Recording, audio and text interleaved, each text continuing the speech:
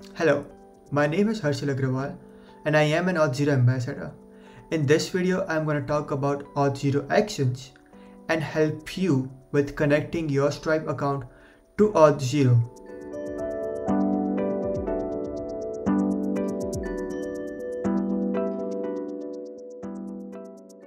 A user will sign up to your app, they will be automatically added to Stripe as a customer. Now to get started, you will need to create a tenant in your Auth0 account. I have already set up mine for this video. You'll also need a Stripe account, so go ahead and sign up on Stripe. And lastly, we are going to use a low-code automation tool called Init10 to connect the Auth0 actions with Stripe. Being a low-code enthusiast, I love to create projects with minimal line of codes. So this is my Auth0 dashboard. And on the sidebar over here, you can see Auth0 actions. The Auth0 actions has two parts, the flows and the libraries. A library is basically a collection of actions. The first thing we want to do is build a custom action and then we'll add it to the flow. So we are going to click on build custom. Give this a name of call Init10 webhook. Now we want to run this when a user registration is complete, and we can leave the runtime to node 16. Well, this is the recommended runtime. Now the wonderful thing I like about Auth0 actions is that you can import npm modules. So let's go ahead and add Axios, and we are going to use the latest version. Now that we have Axios installed, we can go ahead and add it in our project. I'm going to define another constant, which is going to be the webhook URL that we are going to call. We're going to get that URL in just a second. We'll make a request to that URL. Now this is going to be a post request, and we want to send in the data of the user. Now that we have the setup and the actions, let's go ahead in Init10 and get the webhook URL. I have Init10 running locally on my machine, and because I wanted to use webhooks, I started Init10 with a tunnel. Now I'm going to add the webhook node, and in here I'm going to change the method to post. For stronger security, you might want to add some kind of authentication to this webhook, so it can be a basic auth or a header auth. Now you can pass on the header or the basic auth information with your Axios request. For the purpose of this video, I am gonna just skip that part. The other thing is we can customize this part, so let's just call this sign up, and then everything else looks good. Currently, because we are trying to test it and we are building it out, I'm gonna use the test URL, copy it, save this workflow so that the webhook gets registered in Init10, and I'm gonna come back to Auth0 actions and paste in my URL. Now that I have everything in place, I can go ahead and test this from within the actions. But before doing that, let's execute our workflow.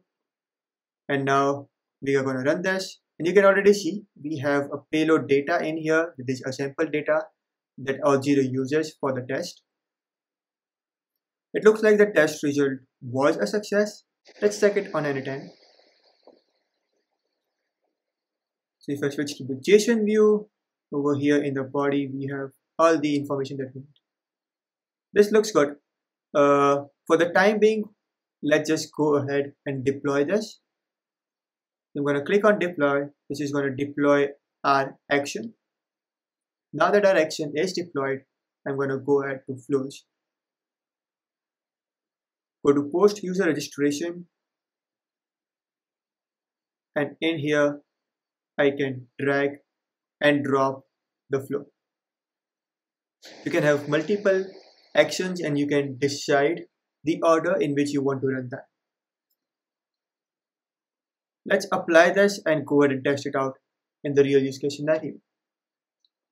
I'm gonna go to get started, and over here there is this beautiful option that allows me to try out the function. I'm gonna go to try out. I'm gonna sign up the user, and I'm gonna again execute this workflow. I have to run it every time because I'm in the test environment and not on the production environment right now. So let's just call this hey@test.com and give this a wonderful password. If I come back to Anytime, we see that we have this information now coming in. So that's fantastic.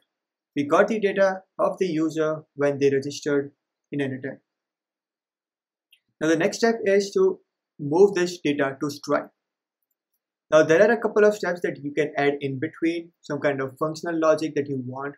So for example, you want to add the user to Stripe only when their email is verified.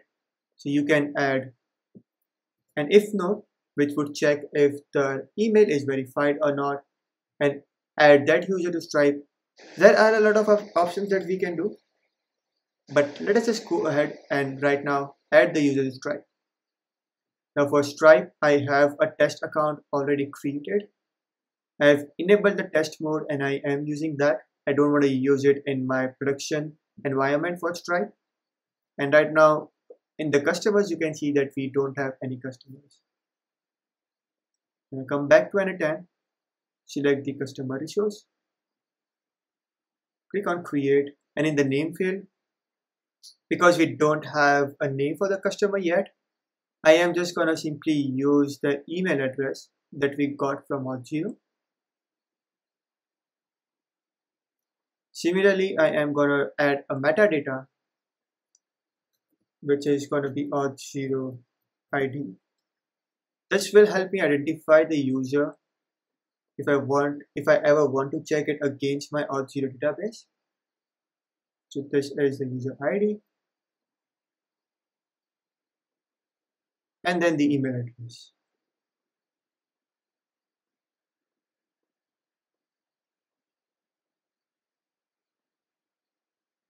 If I execute this node, we'll get a success message from Stripe with all the information. You can see that our customer is now logged into Stripe. And if we go to our Stripe dashboard and refresh the page, we would see our customer information in Stripe. So this was a quick overview of Auth0 Actions and how you can quickly connect Auth0 Actions with a lot of other APIs out there with Anytime.io. If you want to learn more about the Auth0 Action, I suggest you take a look at the Auth0 Actions documentation. It has tons of examples to help you get started.